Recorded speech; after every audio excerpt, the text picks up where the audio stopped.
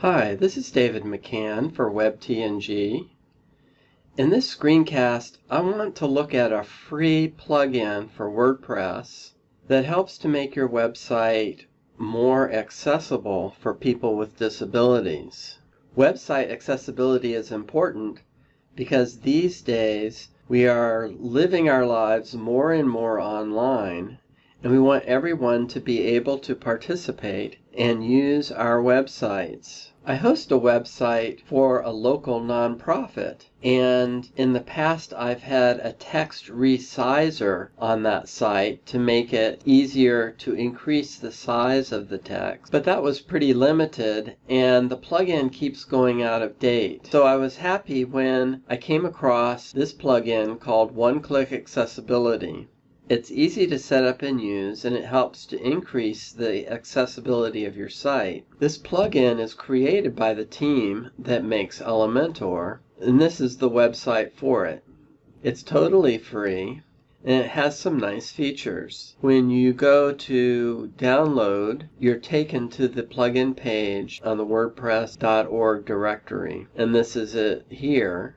There are a couple of one-star reviews, but they're 2 years old. The plugin was originally created for the themes of the people that create Elementor, but then it was changed to work with all themes. I've created a testing site here and set the sample page as the home page. I'm using the free version of the Astra theme. Let's go and install this plugin.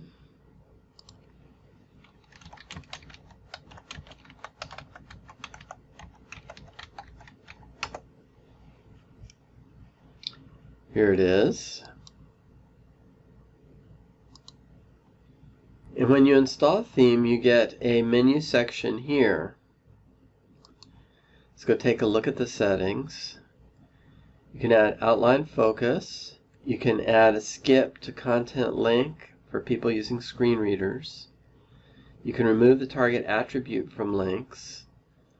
This is so that links don't open in another tab, which might be hard for some people to follow. You can add ARIA roles to HTML5 tags. You can use it site-wide, and you can have an option for how long you'd like the toolbar settings that someone picks on the front end to be remembered.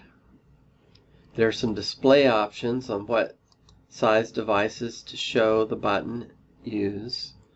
There are some, you can change the title and enable and change the text for all of the toolbar options. Go look at it here. So here we are on the front end, and you can see that the plugin adds this icon here, which when you click on it opens up this Flyout menu.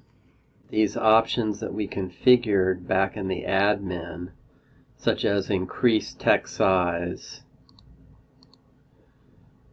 go to high contrast or negative contrast, underline the links,